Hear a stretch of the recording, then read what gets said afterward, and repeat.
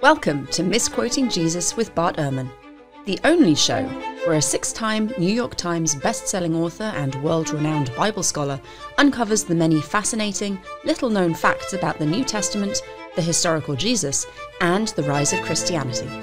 I'm your host, Megan Lewis. Let's begin. Hello everyone and welcome back to Misquoting Jesus. The textual variations exist in the manuscripts of the New Testament is probably not new information for anyone, especially if you're watching this podcast or listening to this podcast. But how do these variations change how the Gospels are understood and the message that they convey? Why did scribes make these changes? And how much of an impact could small changes have on the theology espoused? We're going to take a closer look at variations found in the Gospel of Luke and see exactly how influential a few small words can be. We are both still out of the country, so this is filmed at some point in the past, but we will be back on our regular recording schedule soon. But you're still in the UK in the future Yes. when this is airing. But how are you today when we are recording? In the present, I'm doing well. My grading is finished. My grades are turned in, and I am now at liberty to do what I do most of my life, which is watch soaps and eat bonbons. Having the grades turned in must be a wonderful feeling. I do not believe for one second that you're watching soaps and eating bonbons. I never have done that, but yeah, I keep thinking maybe I should. But no, I've got. Give it a go one day. It's really nice to have. As we've said a number of times, research scholars who are serious about the work don't ever really get any time off. But I did take a day, and that's nice. And we have travel plans lined up. So, but it's nice to have time to be thinking about topics and reflecting deeply on what I'm reading and what I want to be writing about, without having administrative chores and department meetings and counseling sessions with students and preparing lectures and that kind of thing. So this is a good time. How about how are you in your present? Good, actually. Yeah, very good. Everyone is healthy and happy. The end of school is fast approaching and the children are all very excited about that. I have no idea what I'm going to do with them apart from going to the Isle of Skye for a month. So they may not be so happy when we get home again and they realize that actually I have to keep working and I'm not just going to be entertaining them all the time. But for now, they are excited and they're happy and everyone's very much looking forward to our trip. So it's a good time. It all sounds great. So, but I know. I mean, it's when I was a kid, most kids didn't have a mother that worked full time, but I did. My mom was a full-time worker plus doing everything in the house. And so, and I didn't get, seriously damaged by that. Now that's what happens. And so, kids are great. So, okay. No, my mom was similar. She, was a single parent for a fair few years, but I have very vivid memories as a child of essentially just being thrown out of the house at the beginning of the day in the summer. And we lived in a really rural area, so we just kind of go and wander around in a field somewhere. Yeah. No, but for a few hours and then come back and eat some food and go anymore. Back out again. No. Sarah and I talk about this all the time. We used to just be outside all day long, just running around doing stuff, and kids just they to some extent, they can't do that. And a lot of times they choose not to do that because they've got too much social media to worry about. We had none. No. Yes. So we should get to Luke. And I think regular listeners will probably know the drill by now. But can you orient us in terms of the textual evidence we have for the Gospel of Luke? When and where do scholars think the original was written? And do we have the original manuscript? Right. So it's important to keep repeating this information because some people haven't heard it, and the people who have heard it need to be reminded of it. The Gospel of Luke was probably written about 50 years after Jesus' death or so, sometime in the 80s. We don't have the copy that Luke made when Luke wrote it out by hand. We don't have that thing. It got copied, and then the copy got copied, then the copy got copied, and it went on like that. We don't have a copy of Luke, and it's not a complete copy, but the earliest relatively, like, has big chunks of it, is from around the year 200. And so it was written, 120 years, copied 120 years or so after the original Luke was first put into circulation. We don't have a complete copy of Luke until toward the end of the 4th century. So probably about 300 years is before we have a complete copy. After that, we start getting more copies. The vast majority of our hundreds of copies of Luke come from the later Middle Ages, so many centuries after Luke. And so the task scholars have, one of the many tasks scholars have, is trying to figure out, well, we got these copies, and you can compare them with one another, and this is worded differently and that's worded differently, and most of the times it doesn't matter, but like sometimes it really matters. And how do we know what Luke wrote? And what do we know about how readers read it? Because readers read things other than Luke wrote. And so it's interesting to know what Luke wrote. It's interesting to know what readers read throughout history. And so that's the field of textual criticism. That is a technical term. Most people don't understand. It's a technical term. Textual criticism does not refer to how do you interpret texts, how do you understand texts, how do you put texts in relationship with each other, how do you find contradictions in texts. It's none of that. Textual criticism, not just in the New Testament, but for the Hebrew Bible, for Shakespeare, for Milton, for Dickens, anything, textual criticism is the attempt to figure out what the author originally wrote and seeing how it got changed.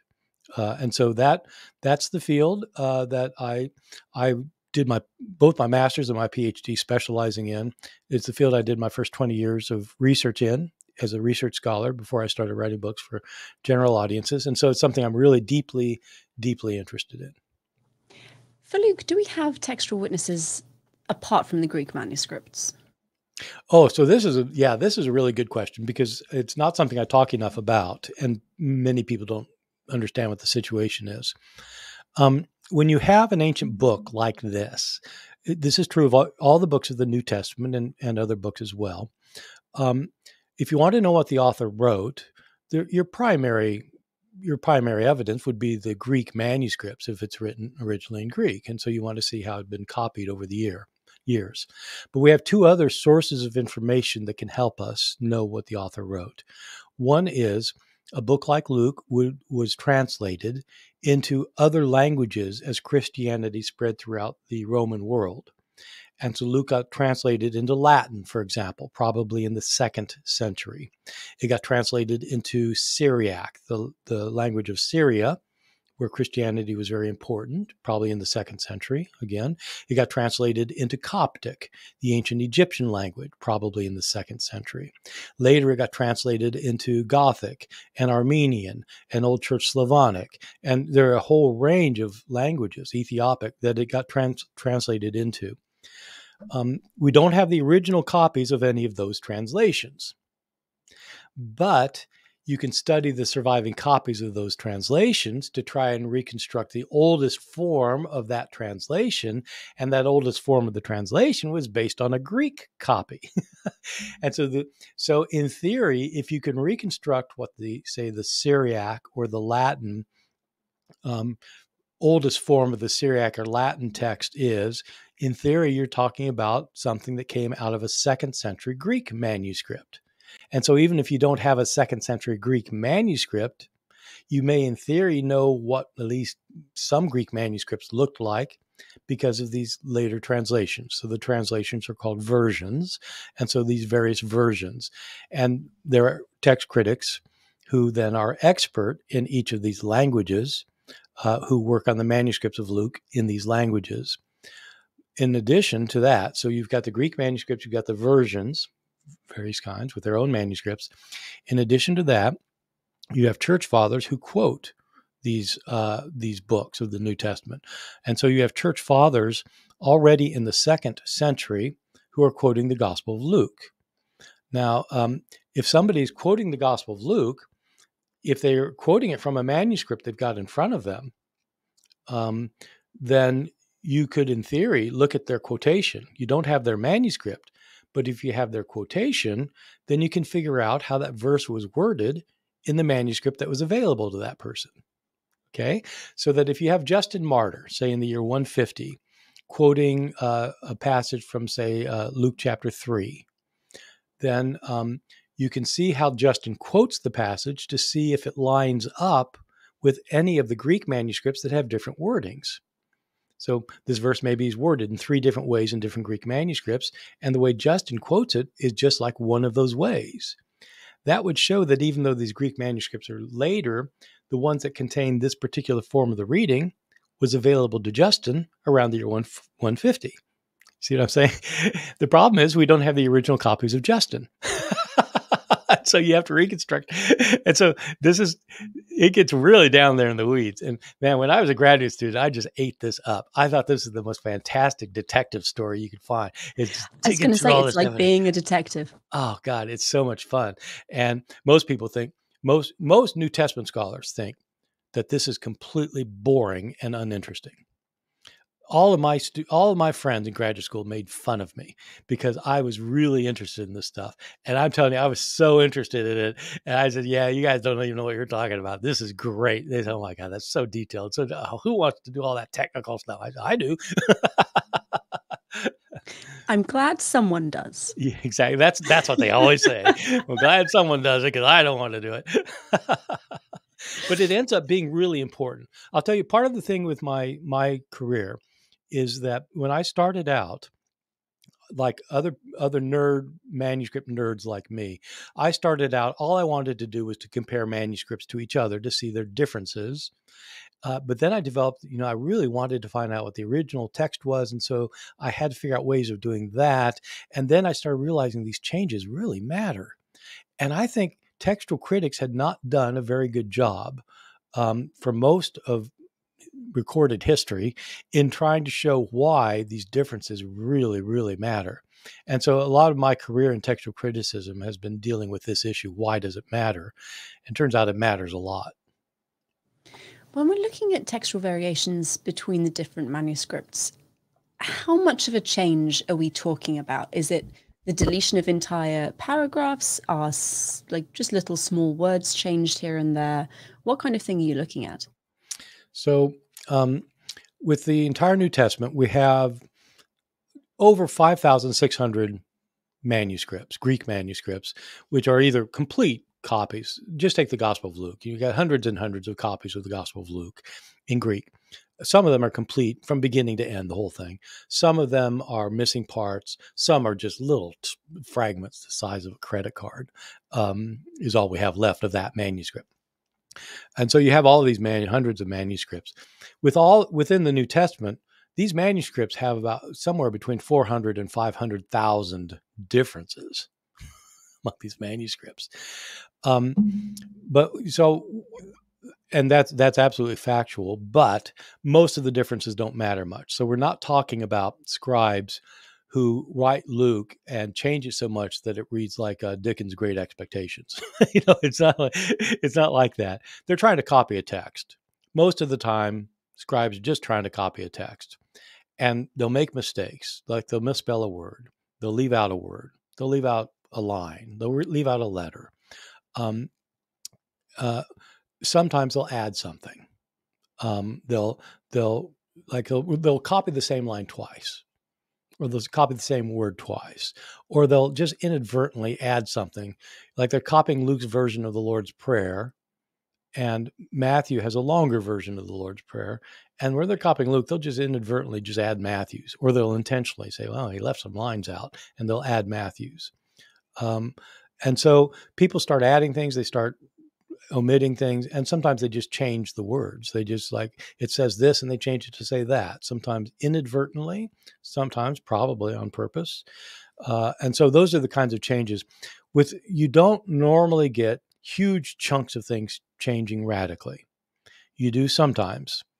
The story of the woman taken in adultery in the Gospel of John was added on. It wasn't originally there. Mark's last 12 verses where Jesus appears to his disciples after his resurrection were not originally there. The doctrine of the Trinity that was inserted into 1 John chapter 5 was not originally there. So there are big things. Most of them are small things. But what people come to realize is sometimes these small things really change everything. And I think that's what we're going to spend some time looking at. We've got some specific variants that we want to go through, and how they change the meaning, both of the passage and of the Gospel of Luke as a whole. So first, we're going to look at a couple of passages that talk about Jesus' parentage, which is Luke 2:33-48 and Luke 3:22. Most modern Christian denominations teach that Jesus was the literal Son of God, born of a virgin. But the earliest view appears to be that he was a mortal man who was adopted by God at some point later in his life. How do the passages, those two passages in Luke and the variations associated with them, affect that particular argument? So Luke is interesting because in chapters, I'll start with chapters 1 and 2. You have the account of Jesus being born to Mary, and she's explicitly said to be a virgin. The issue with the entire gospel story in Luke and in all the other gospels is that the author is recording stories that he's read or heard before. He wasn't there when these things were happening to Mary, and so he's heard stories about them, but he's heard different stories from different sources. And sometimes when you combine things you've heard from different sources, you end up with differences that you may not even, doesn't even occur to you that, like, oh, wait, that doesn't really fit very well. And so that's kind of what happens with this, because in I've got my text in front of me, and just in in Luke chapter 2, verse 33, this is the incident where after Jesus is born, he's taken to the temple by his parents, and there's a man in there named Simeon who realizes that this is the Son of God who's being brought to the temple. He's an infant still, and Simeon recognizes him, and sings out a kind of a song of praise. And after that, we're told in chapter 2, verse 33, Luke says, and that when Joseph and Mary hear this, it says, and his father and mother marveled at what was said. His father, wait a second. And so most readers would pass by that, not think anything of it. But it's very interesting that in some manuscripts, in fact, in most manuscripts, the majority of manuscripts change his father to Joseph. Joseph and his mother marveled. And you ask, this is the kind of thing where you'd ask, well, why would a scribe want to change that? Well, it's because Luke has emphasized, and the scribes believe, that Joseph is not the father. That's the whole point. And you get a similar thing later when Jesus is a 12-year-old in the temple. In Luke is the only gospel that records an event in Jesus' life prior to his baptism, after the birth narrative and before his baptism. In Luke chapter 2, you have the account of Jesus as a 12-year-old who goes with his family to Jerusalem for a Passover feast. And there's a group of people who go. There's a caravan that goes, and they celebrate the feast. Then they all pack up, and the caravan goes back. And 3 days later, his parents realize, wait a second, where's Jesus? Oh my God, we lost Jesus. We had a kid around here somewhere, I think. Yeah, not only that, you've lost the Son of God. It's like, oh, this is not good. And so they go back, and they go back to Jerusalem to try and find him. They search for 3 days. So this is not, it's not an accident that he's gone for 3 days and then reappears. Okay, this is foreshadowing the resurrection narrative. They find him in the temple. His mother finds him in the temple, arguing with her, talking with the Jewish leaders about the law. And she's relieved, but she upbraids him. She says, why are you here? Your father and I have been looking all over for you. 2:48. And scribes changed it to things like, we have been looking all over for you, so that she doesn't call Joseph the father. And so that's just a little word, but it's interesting why scribes are changing it. Because, if it's really Joseph in this story, Joseph appears to be the father. And, that's problematic if you believe in the virgin birth. How do we know that those little tiny changes are not actually original to the text, and that the father was not added later? Yeah, that is the question that scholars have to wrestle with. And in some places where there are these changes, there are dozens and dozens of changes just in these first 2 chapters in the different manuscripts. And at every point, that somebody has changed it, either accidentally or on purpose, because you've got different forms of the text. So somebody has to have changed it. So that's not debated. Then the debate is, well, which was the original text and which was the change?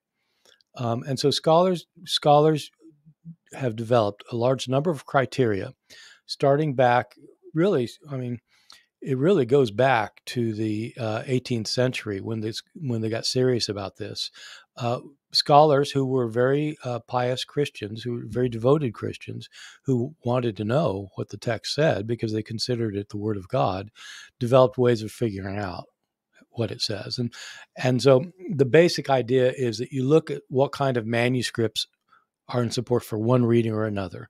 Do the oldest manuscripts all have one reading, and then later manuscripts started having something else? That would tell you something. Do you have manuscripts from various parts of the world that all have the same reading that's in the old manuscripts? If it's from various parts of the world, then it was widely spread. If it's just in like Egypt, you only get this reading. Maybe some Egyptian scribes changed it and it's not the oldest reading. You look at things about the manuscripts. Some manuscripts are better than others. Some you can just tell, they're just copied better. So you look for the best manuscripts, the oldest manuscripts, etc. But you also look for, which of these 2 ways of wording it is something that the author is likely to have written based on what you know about his writing style and his religious views, his theological views, his understanding of Jesus, his understanding of God. Which one conforms with his way of normally saying things is one question. And if something conforms and another reading doesn't conform, then probably the one that conforms is more likely to be something he wrote. But you also try to ask, this is where it gets tricky and really interesting. You also ask, if you've got 2 forms of the text, one says this, one says that, which one would a scribe have more likely liked? Which one would a scribe have preferred? Because if you have a reading that a scribe would have preferred, that's the one he's more likely to have created. If you got a reading that the scribe would not have preferred, he probably wouldn't have created that. Okay, see what I mean? So this was a criterion that was developed in the 18th century by a very devoted Christian theologian who's trying to named Johannes Bengel, who wanted to know what the original text was. And the criterion is that the more difficult reading is to be preferred. The reading that's harder is harder, like it's like grammatically problematic, or it's theologically problematic, or there's something that makes a scribe say, whoa, wait a second. That's the one that's probably original, because that's the one the scribe would want to change.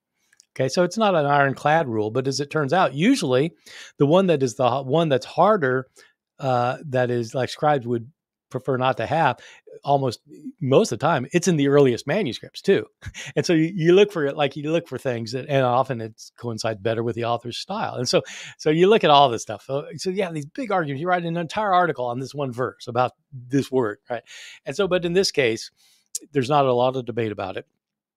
Scribes almost certainly changed the word father to the word Joseph because of the problem with the virgin birth.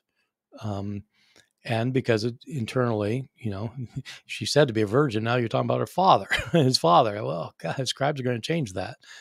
And it's also in the earliest manuscripts. And so that's how you do it. I see. Thank you. Moving on to another example in Luke, we look at the idea of atonement, that Jesus died for the sins of humanity, which again, another central concept to Christianity as we know it today, but not a central theme in Luke's gospel, and possibly not even there at all to begin with.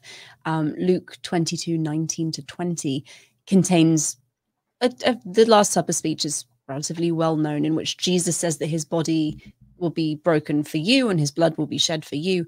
Can you talk about the two versions we have of that Last Supper scene from Luke and why you think that this language may not have been there originally?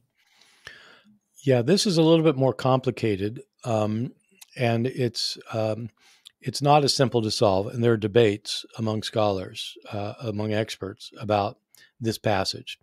And so it's the passage at the Last Supper. Jesus is going to be betrayed after this meal, and he's going to be handed over to the authorities, and he'll be crucified.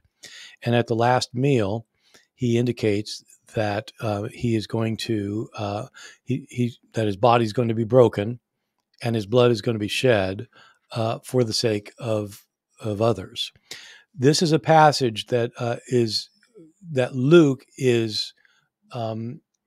Luke had copied Mark, so scholars are pretty convinced that Mark was one of the sources for the Gospel of Luke, and including this Last Supper passage, where in Mark's Gospel it says Jesus took bread at the Last Supper, and he took it and said, "This is my body." He took a cup. He said, "This is my blood of the covenant, which is poured out for many." So he's giving his body and his blood for many in Mark's Gospel. So in Luke's Gospel, it's done a little bit. It's done differently.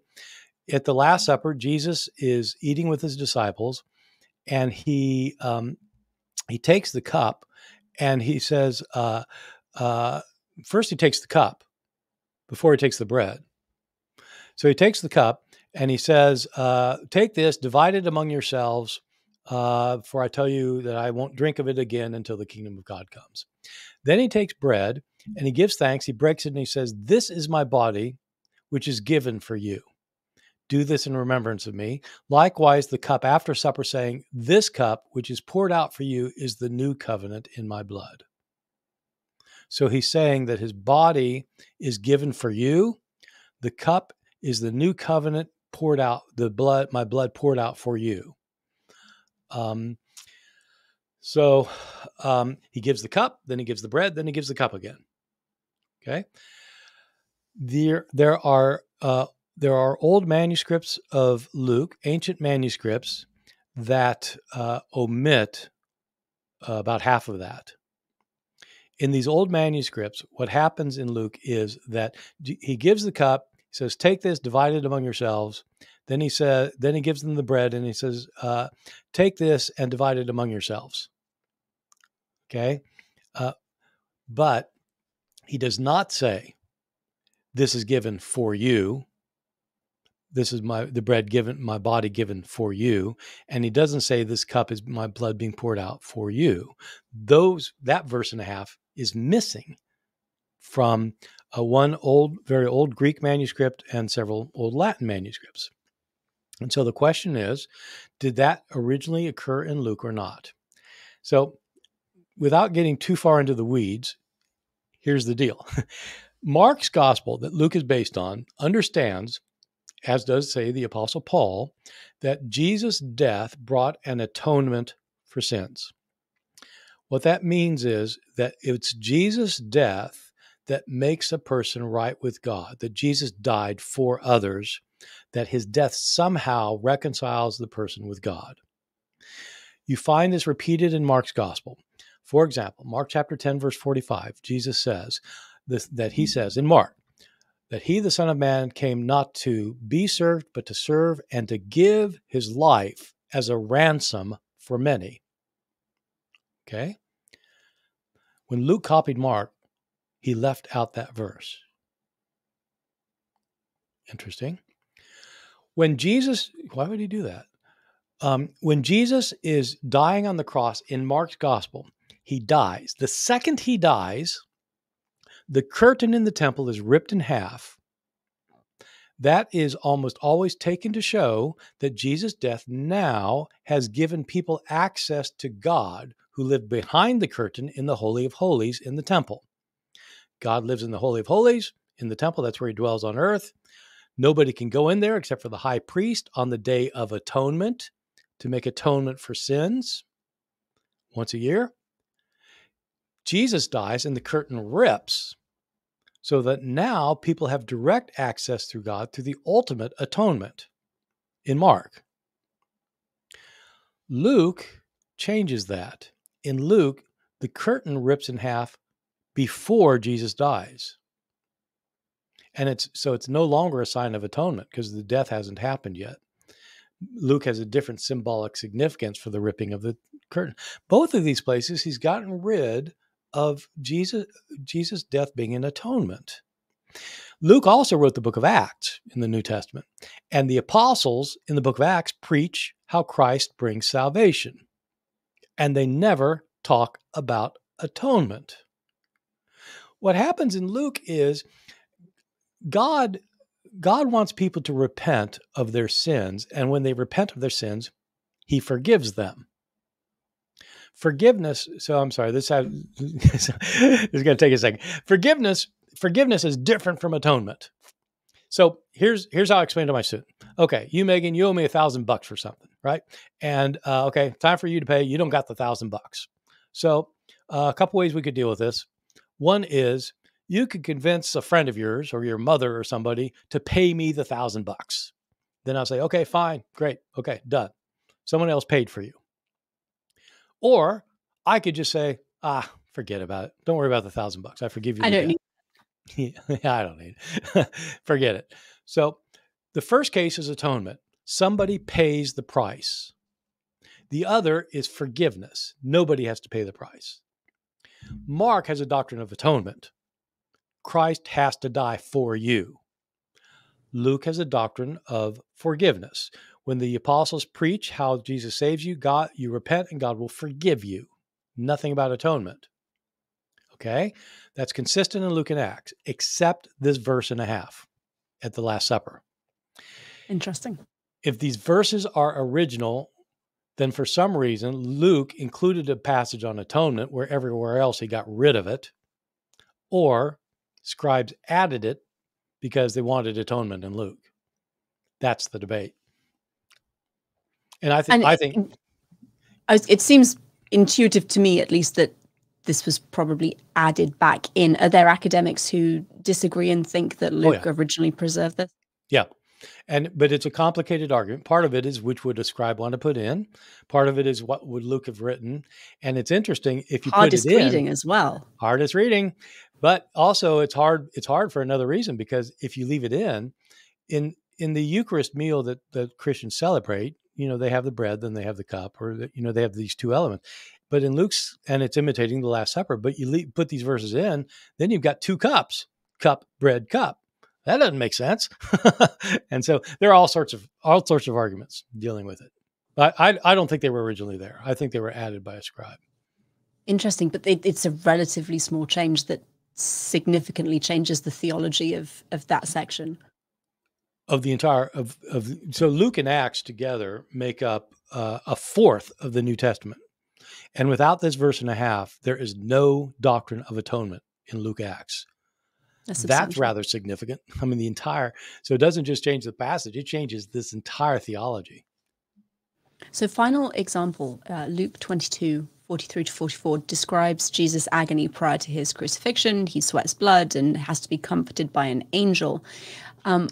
What theological maybe arguments can be made against it being original to the text of Luke?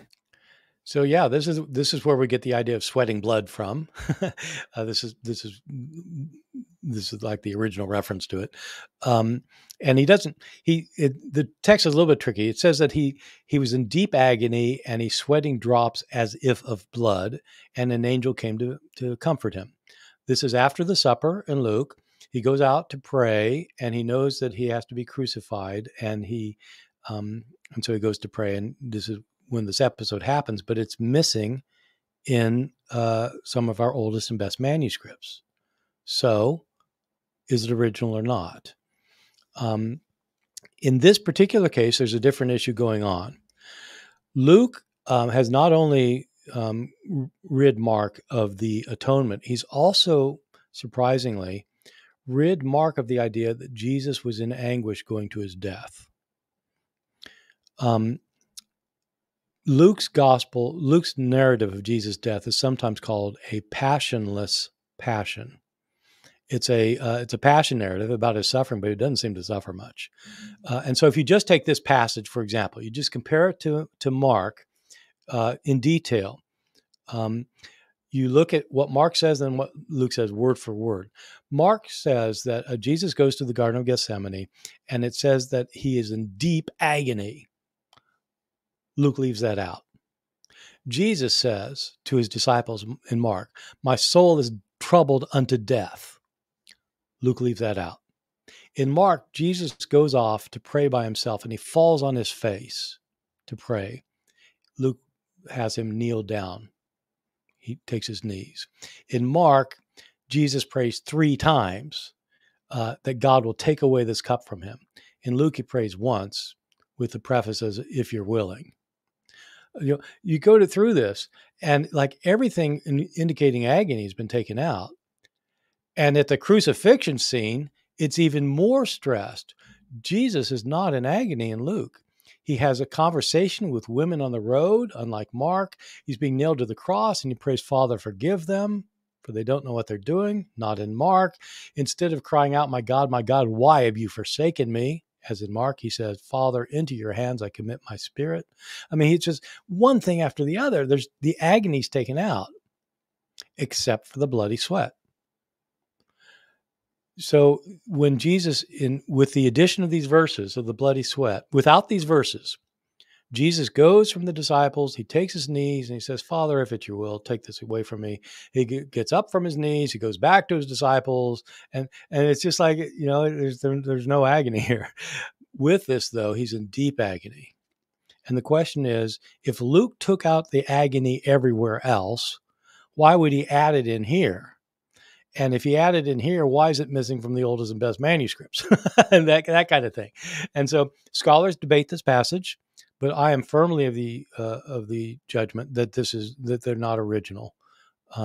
Even in translations, both of these passages that we've just talked about are debated enough that many modern translations will maybe include them with a footnote, or maybe put them in brackets with a footnote, or just leave them out and put them in the footnote.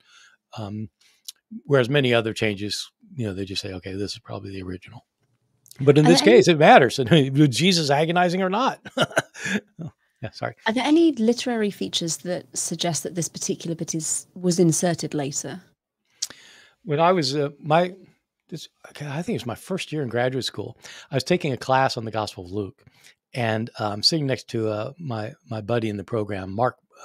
So this guy named Mark, and Mark and I are really kind of, so Mark Plunkett is is another first year student. So we're sitting next to each other in this gospel. And so he reads a paper on this passage where he points out that the passage is structured in with a particular literary feature that people hadn't noticed before. And he presents this paper to our seminar, and he shows that it's called a chiasmus. A chiasmus is this literary structure where you have a statement, then a second statement, then a third statement, a fourth statement, and then the fifth statement is just like the third statement, and the sixth statement is just like the second statement, and the first statement is just like the seventh statement is just like the first statement. And so it's like, and so they call it a chiasmus because a chiasmus is an X, and like it goes like an X, half of an X. So that's a literary structure that sometimes Greek authors would use. You've got this chiasmus here. Jesus tells the disciples, "Pray so that you not enter into temptation." He leaves them, he kneels, and he prays. Gets up from kneeling, he returns to them, and he says the same thing again. "Pray that you not enter into temptation." Okay, so it's an exact chiasmus. But so my friend, Mark Plunkett, read this paper, and he sat down. They started talking about something else in the seminar. I turned over and said, "That solves the textual problem." And he said, "What textual problem?" I said, "The bloody sweat. Because if the bloody sweat's in there, it ruins the chiasmus." And so the two of us wrote an article. It's the first article I wrote on the New Testament. The two of us wrote an article that got published in a journal, arguing that this thing was added later by Scribes, and that the chiasmus was one of the reasons for thinking so. Why would later scribes have added this back in? What did Jesus' agony depict that they wanted to be in Luke? So the chiasmus was Mark's discovery, and the answer to this one was my discovery. I decided I'm going to see what church fathers quote this passage and how they quote it. There are 3 church fathers from the 2nd Christian century who quote the passage of the bloody sweat, where Jesus is in agony, sweating blood, so to say, and an angel comes to visit him. Justin, Irenaeus, and Hippolytus. Okay, so I look at these. All 3 of them use this passage precisely to show that Jesus was not just a divine being, but was fully human in every way. They are countering what's called a docetic Christology. A docetic Christology is a Christology that understands Christ as somebody who only appeared to be human, but wasn't really human. And so what we argued in that, and as I argued in later publications too, is that what happened was that the scribes were wanted to insist on Jesus' humanity, where they weren't seeing a lot of this in this passage in Luke, where he's not suffering at all. And so they added a passage of him in agony precisely to show that he was fully human, which is how these earliest church fathers who quote it use it. So I think their use of it shows something about the motivation for inserting it.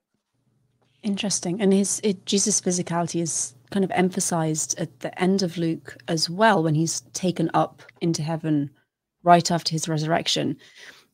But then in Acts, his ascension doesn't happen until 40 days after the resurrection. What is exactly going on there? Well, this is another really confusing one that scholars can't agree on. So the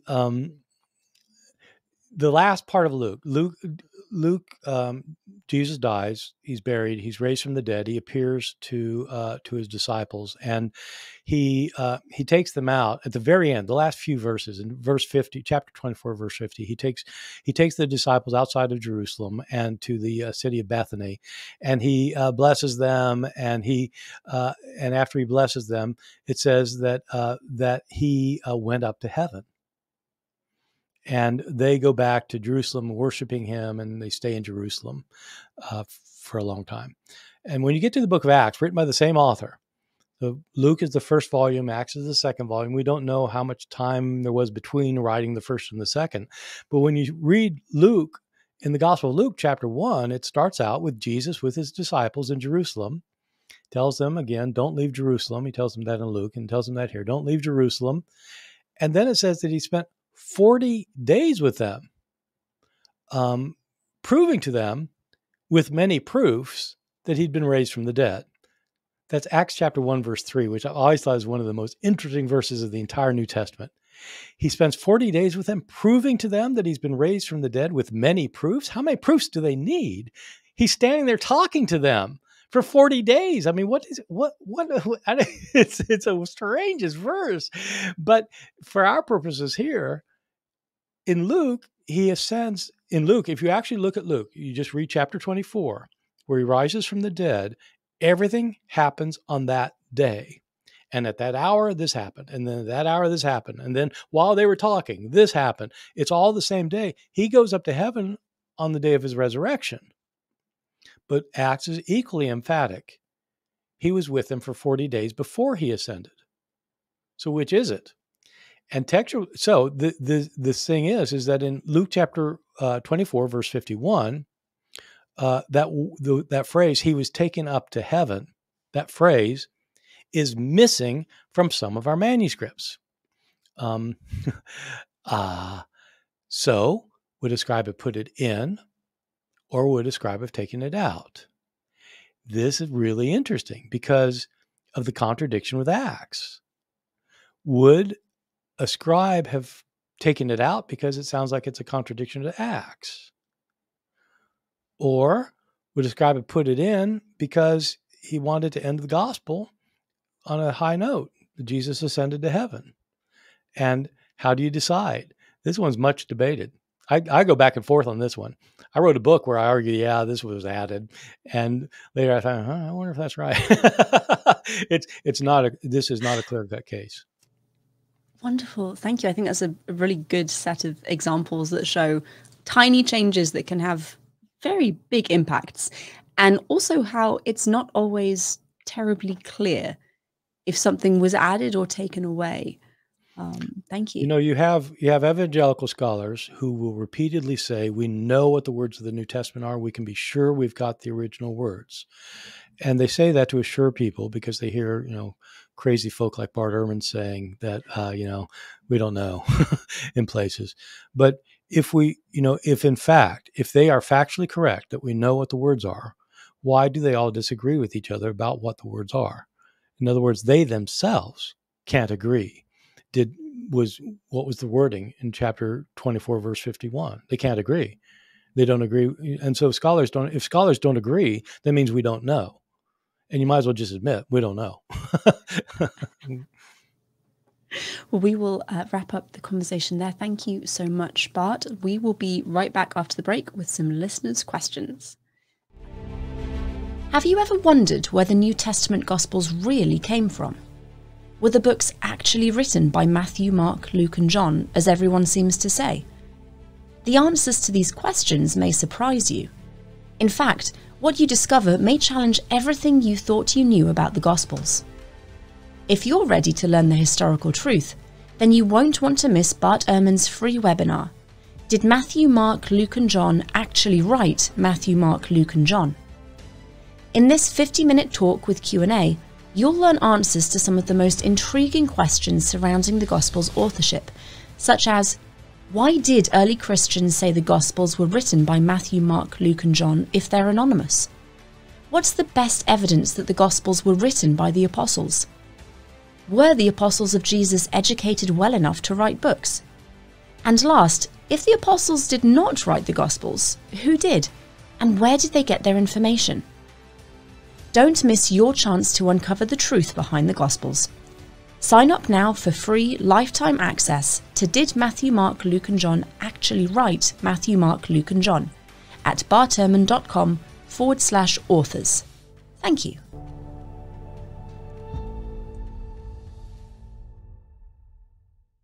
Welcome back, everyone. And now to listeners' questions. Now it's time for Questions from Listeners, where Bart answers real questions submitted by Misquoting Jesus fans. If you'd like to submit a question for future segments, please visit barterman.com/askbart. Okay, we have some good ones. I always say that, but they're always good, so I'm never lying. Luke 2 contains the only gospel story, as you said, about his birth and initial visit with John the Baptist. Between his birth and initial visit with John the Baptist, his visit as a boy to the temple in Jerusalem. How likely is it that this story, which doesn't involve miracles or preaching, actually took place? The questioner says it seems a strange story to include if it didn't take place, but if it did, is it indicating that Jesus in his unknown youth was already marked as being special? I think it definitely does that. It shows that Jesus, as a young man, wasn't a man yet. He was 12. He hadn't reached puberty in this understanding of things, that he was already able to dialogue convincingly with adult experts of the law. Moreover, the passage shows that that the temple was central to Jesus' ministry and to Luke's understanding of Jesus. Jesus is found in the temple. In chapter 1, when he gets born, he's presented in the temple. At the end of Luke, as I just pointed out, the disciples, after his ascension, go back to the temple. This is all. Luke has a very big emphasis on the temple. The 3 temptations of Jesus in the wilderness in Luke chapter 4. The last temptation in Matthew, Jesus is first tempted to turn the stones into bread because he's hungry to eat them. Then he's taken to the temple and tempted to jump off so that the angels will catch him. And then he's shown the entire earth on a high mountain and tempted to worship Satan so he could inherit the earth. That's a logical progression. The temptations get more severe. In Luke's gospel, the 3rd temptation is the temple incident. the temple is hugely important for Luke, and he changes things around to make it important. And this story focuses on Jesus in the temple arguing with teachers of the law.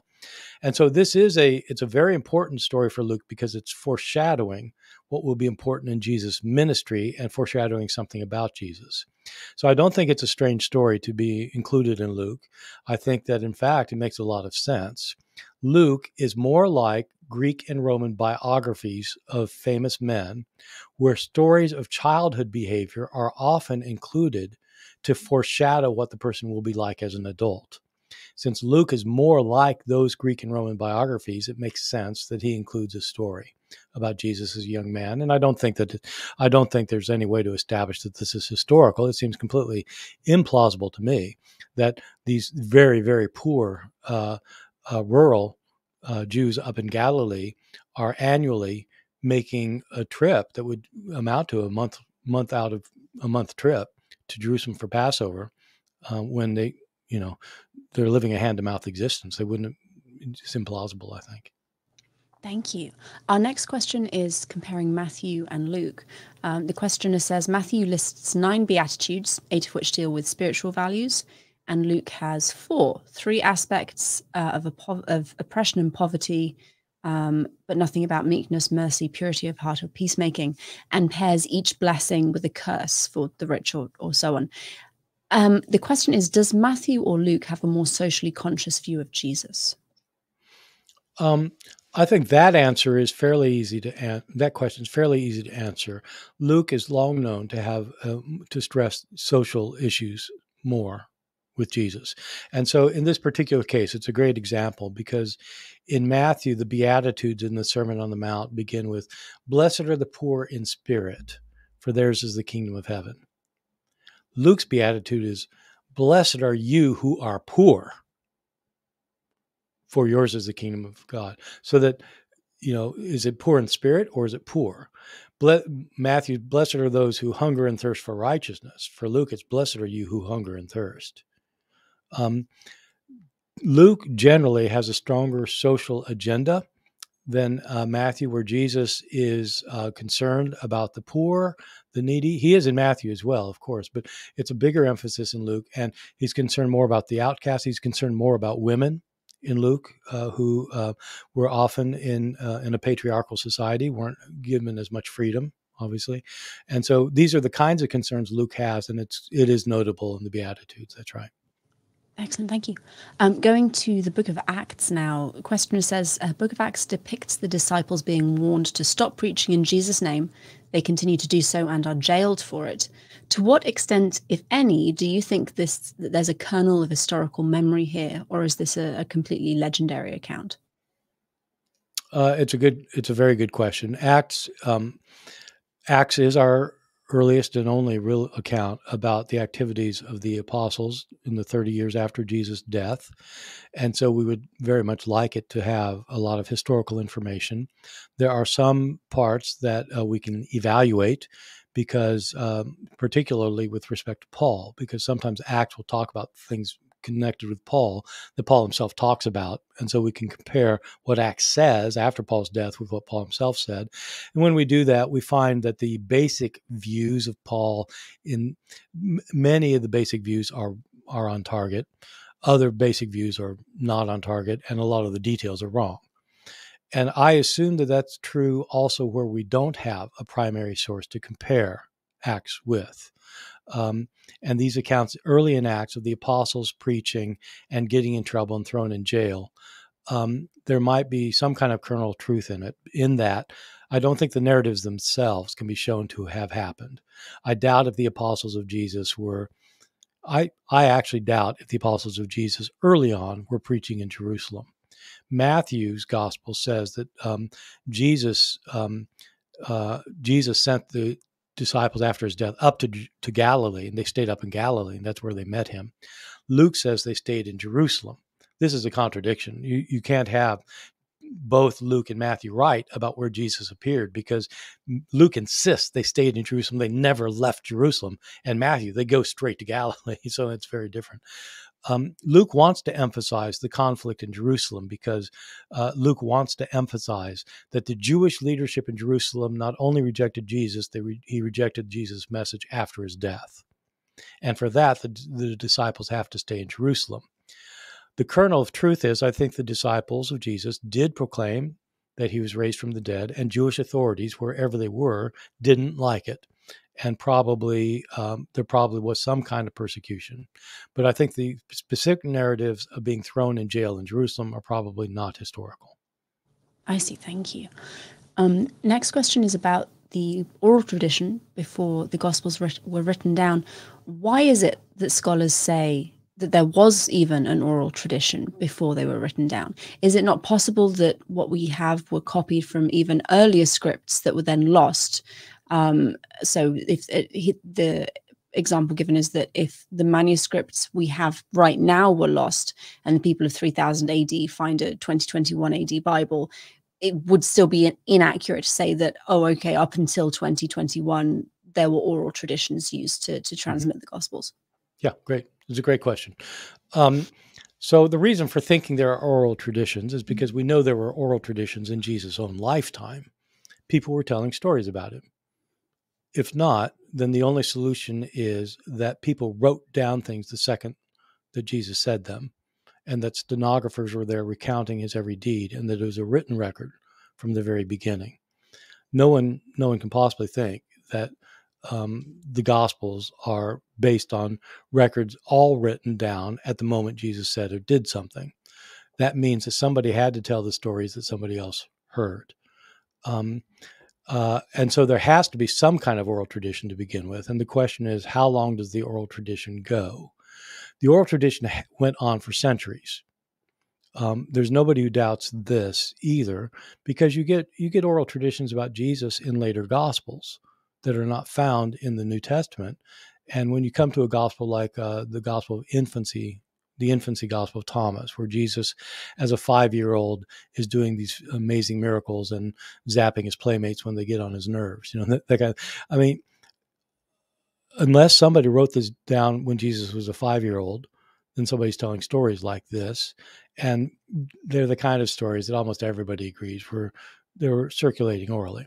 So Paul's heard stories about Jesus, so the issue is not whether there was an oral tradition. There had to be an oral tradition. The question is, are our Gospels necessarily entirely based on oral traditions? And the answer to that is we don't know. We know that the earliest writings of Jesus, the earliest that don't survive, had to be based on oral traditions.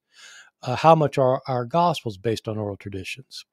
The only clues we get are one clue that's important is that Luke chapter 1, verses 1 through 4 says that Luke tells us he had many predecessors who had written accounts of what Jesus said and did.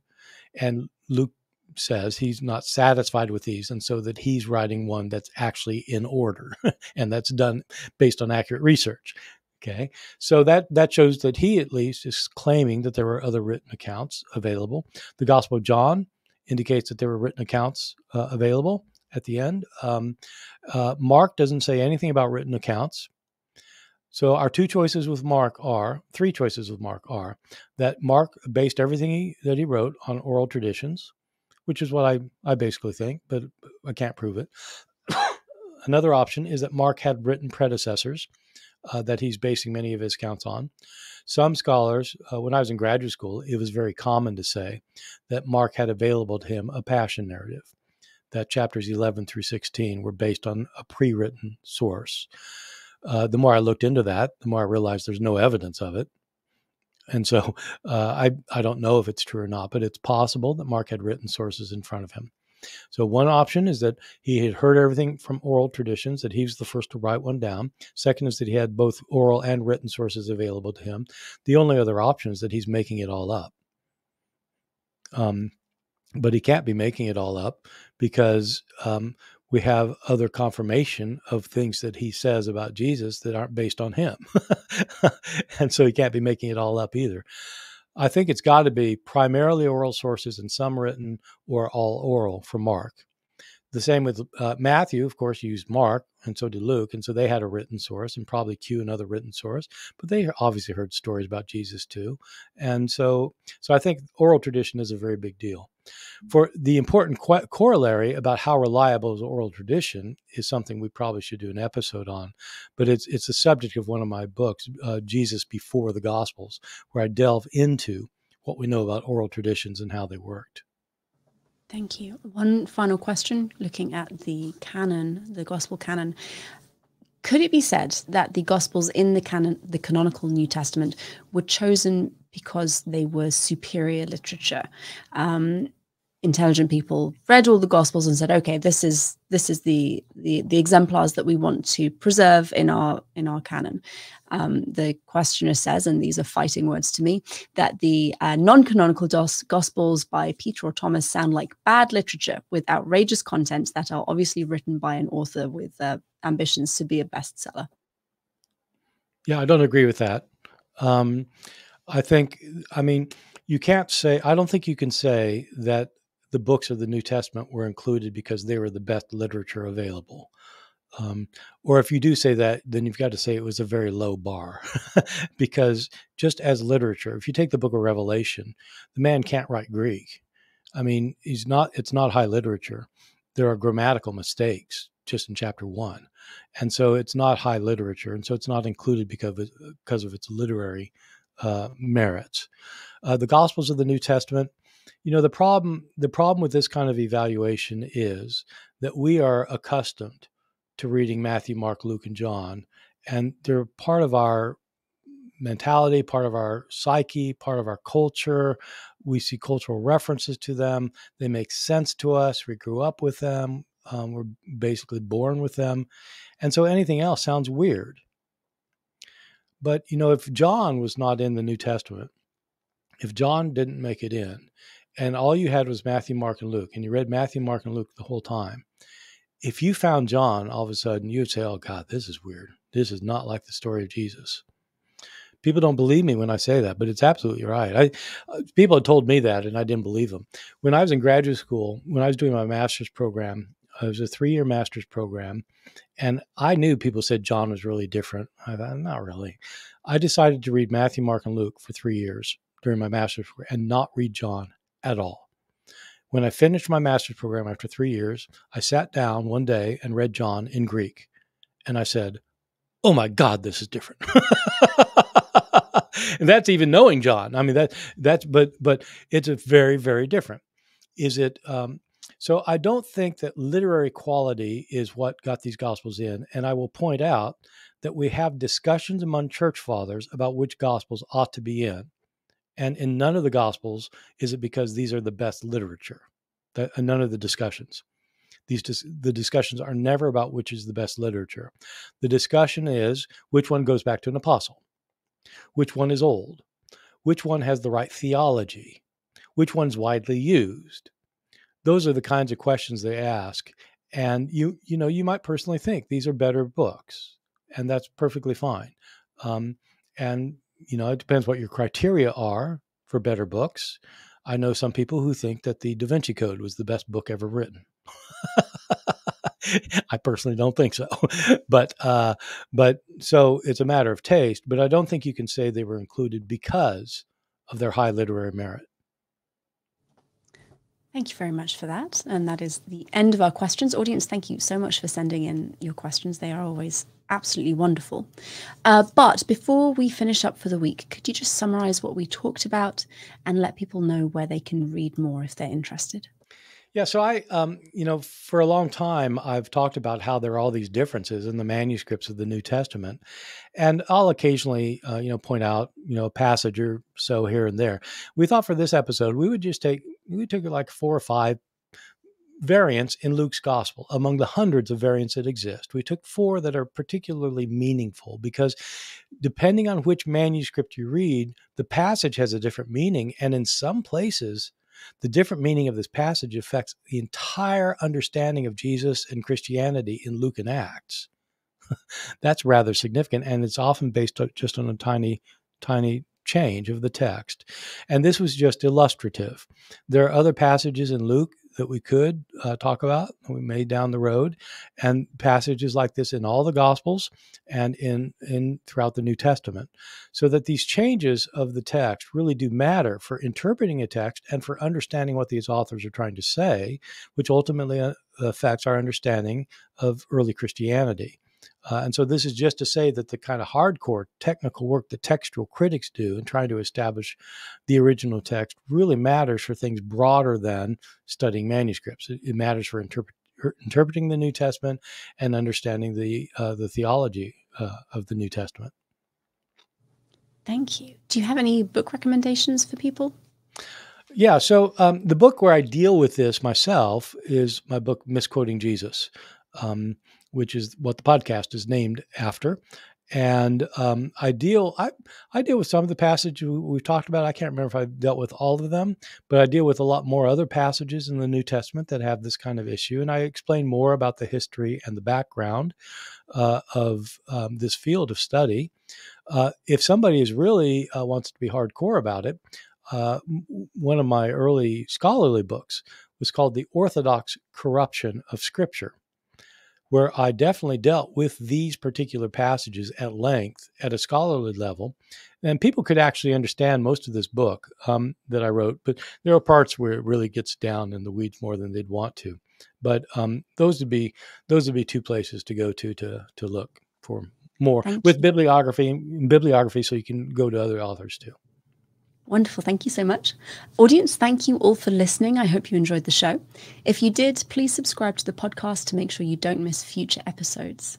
Remember that you can use the code MJPodcast for a discount on all of Bart's courses over at www.bartehrman.com. Misquoting Jesus will be back next week. Bart, what are we talking about next time?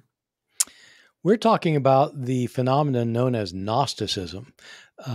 I think probably over the last 30 years, a lot more people have heard about Gnostic Christians and the Gnostic Gospels, but many people have a very kind of fuzzy idea, a faint idea of what Gnosticism was.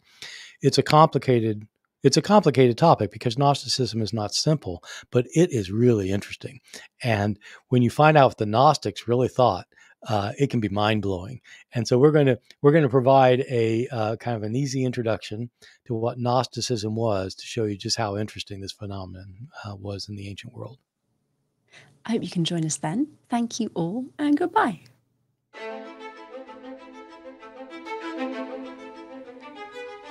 This has been an episode of Misquoting Jesus with Bart Ehrman. We'll be back with a new episode next Tuesday, so please be sure to subscribe to our show for free on your favourite podcast listening app or on Bart Ehrman's YouTube channel so you don't miss out. From Bart Ehrman and myself, Megan Lewis, thank you for joining us.